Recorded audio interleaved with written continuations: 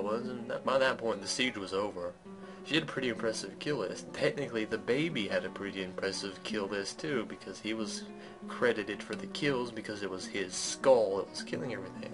And when the battle was over and she got out of the enraged state, she looked down at her baby and it was dead. And she got so sad. She got depressed. She looked down at her baby, and she blamed goblins for it. I know, smart woman, right? She blamed the goblins for it, had the baby buried, and she eventually just went all depressed and killed herself. I'm realizing that's how a lot of my stories end. That's depressing. But anyway, basically, women who are married can't join the military because I don't want them to have their babies go out on the battlefield and get killed. And that might sound bad, but it's for the betterment of dwarven kind. Well, either I talk a lot or they started working a lot faster, because in the middle of that story, they just really picked up the pace.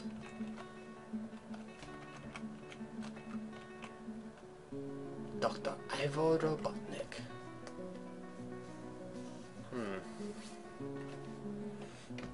Really, we've not had anything come up since the merchants. It's not been bad. This is where it gets a little bit. This is probably where it's going to get a little bit boring to watch. It's just there's not much. There's a lot of gold up these mountains. There's also a lot of moving, very scary looking wormy tendrils and staring eyeball plants that are growing on this mountain with the stuff.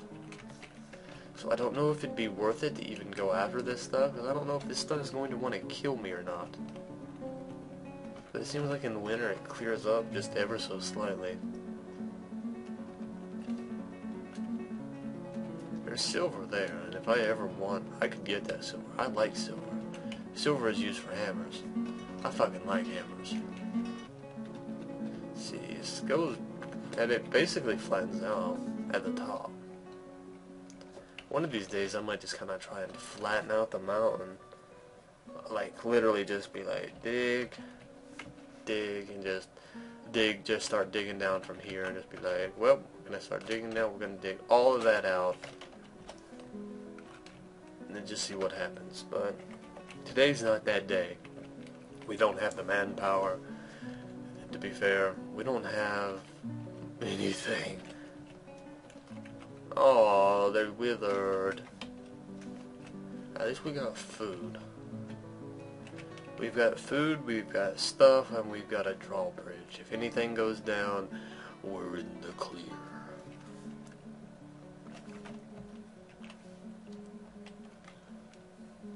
Okay, let's see. Been happy lately, has been satisfied at work lately, admired on fine bed, slept in a good bedroom, see? Bigger bedrooms, man. They'll do it for you. He was forced to endure the decay of... Okay. He has complained of thirst, okay. He is caught in the rain, okay.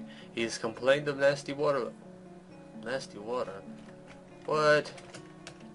Somebody die in the watering hole again? That sounds terrible. And this guy's body that was in here basically got destroyed when it iced over, which sucks, but whatever. And that's what makes me depressed. I wanted his stuff. I wanted to steal it. That makes me sound like a terrible, horrible person. I'm very not actually sorry, to be fair. Spring has arrived. Wow, we went through the winter without a siege? What is this? Normally during winter, man, you'd get... I expected, especially since we're at war with the werewolf guys, that they'd be all up in our shit, but apparently they're busy with other people. And what is this dead body? What the hell? Locum Zaragneef. It's a cat. Okay, it's a cat. No one cares.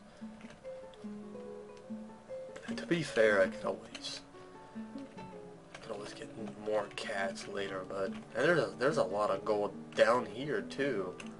That wouldn't even be hard to get. That'd just be like, and then there's silver. The only problem is I don't even have an industry set up for that. And by that I mean I don't have the furnaces, the smelters, or anything to process it once I get it. So yeah, while it's right there and while it's so easy to get, I don't have anything I could do with it. It's kind of really blows, actually. This is one of the rare times where literally everything you'd ever need is right in front of your face, but you can't even use it. There's nothing to catch in the central swamps. Hey, we've got puppies. If only they didn't take so long to grow up. I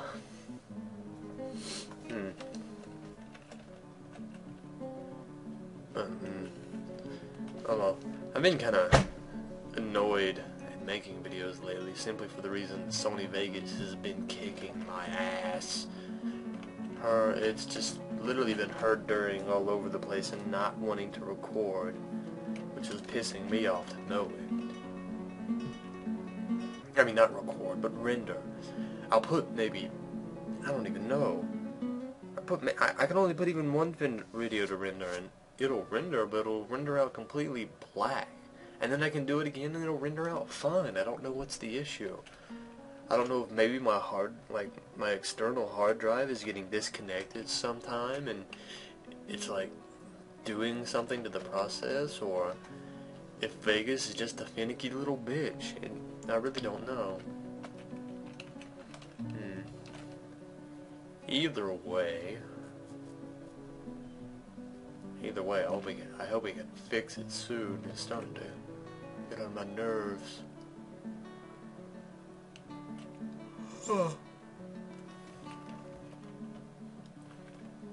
Also, I had somebody ask me in the K menu, is there any specific reason why when you're looking at certain stuff, and here's a good spot, we'll switch to inside dark subterranean, and I'm going to zoom in to outside light above ground, and if there's any difference between the two. And it is, and it might extend farther than you think, actually. Dwarves, if you do not set up their labors properly, as in you go to, where it says here not jobs list, but set orders, here you can change where they do stuff, and by default, they'll only do stuff that's inside. It doesn't matter if it's dark, light, subterranean, or above ground. As long as it says inside, that's typically the only place they'll perform their duties. And by that I mean it's the only place they'll gather refuse. Because you can see out here I don't have it set up, so all this refuse that's lying around isn't inside the pile, but inside there's not any, except that one right there, but that does not count because I think that just got laid there. And even that's laying on something, so it's not like, yeah, so it's new.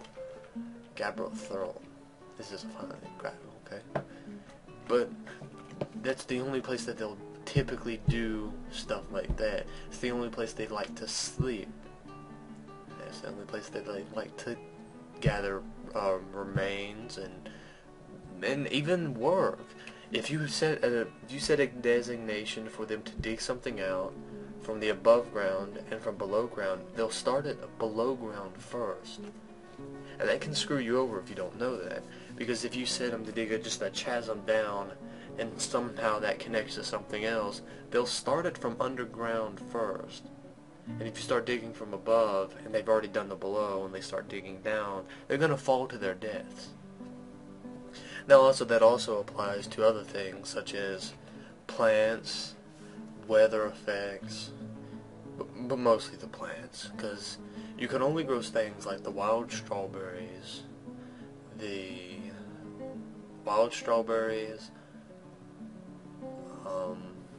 hell, I don't even remember anymore. I don't remember all the names of the plants. Like, that never mattered 100% to me. So, I could probably check, actually. Seed barrel. Cave weed. Yeah, wild strawberries. And pickleberries. Yeah, those are the main two. Those can only be grown on farm plots that are considered outside and in the sunlight. If they're subterranean, basically, if it's above ground, wild strawberries and pickleberries. If it's below ground, plump helmets and plump helmets. Because plump helmets are plump helmets, and plump helmet, plump helmet, plump helmet. Plump helmet? Plump helmet. Right, plump helmet. But yeah. That's mainly where it stems from. I could go to set orders and have the dwarves gather refuse from outside, but the thing is, they'd gather it from everywhere outside. If anything dies anywhere, if a rat even so much as shits somewhere, they'll go everywhere. Down there in that little area, up here on this flat area, up here on this flat area, and all the way up the mountain, picking up rat shit and corpses. No matter what kind of corpses they are, whether it's important or not, they will gather it. And I'd rather them not have to do that. We've got too much to do for them to be doing stuff like that. Those two horses died. God damn it. 742 Eurists. That's literally 742 pounds or some random shit. I really don't know the Eurist conversion ratio. Now you might be going, what the fuck's a Eurist? Well, a Eurist is it's basically the overall, I don't even really know the word. It's basically used in the place of pounds and kilograms, in place of Celsius, in place of everything that requires a scientific measurement. Been getting kind of sick lately, I think. Kind of the weather mostly, but still. It's basically used in the place of any scientific measurement, and it has a real world conversion ratio, but I could fucking care less to really memorize that. The only thing I know is, if it's something like that, the bigger it is, the longer a dwarf is going to have, or the longer it's going to take a dwarf to carry it. Now, I'm actually going to go ahead and set up a food custom stockpile. We're going to disable everything in here, except additional office. So even seeds. And we're going to set this up as food. We're going to pause it. We're going to build workshops. Not a butcher shop, or not a boiler shop. We need a butcher shop. We're going to build it out of microline. And don't need that. We're going to need this. Do we have anybody who can butcher? We're going to remove everything but your food hauling labors. Right there, food hauling. We're going to commit changes. And we're going to have to wait for this guy to build that thing. Well, it shouldn't take long. He doesn't have anything else to do.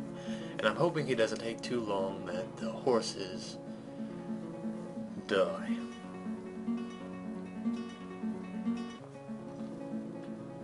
Or not die, but decay. Yeah, and that one dwarf back there, he was swerving. Back and forth, back and forth, back and forth. Who was the dwarf we were looking for? Thicken, Helm, no, shit. And never mind, she is already building it.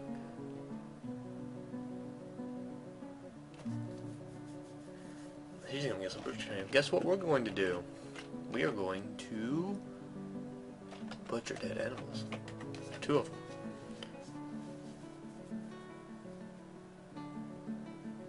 Bitch, I told you to butcher dead animals. There we go. Grabbing that horse corpse. I don't know if she's gonna make it to the second one before it decays. Although it is inside, and we really don't have a rat problem because we got a lot of cats, so... And as you can see, it's already getting kind of bloody over there. Yeah, that workshop's cluttered all to hell.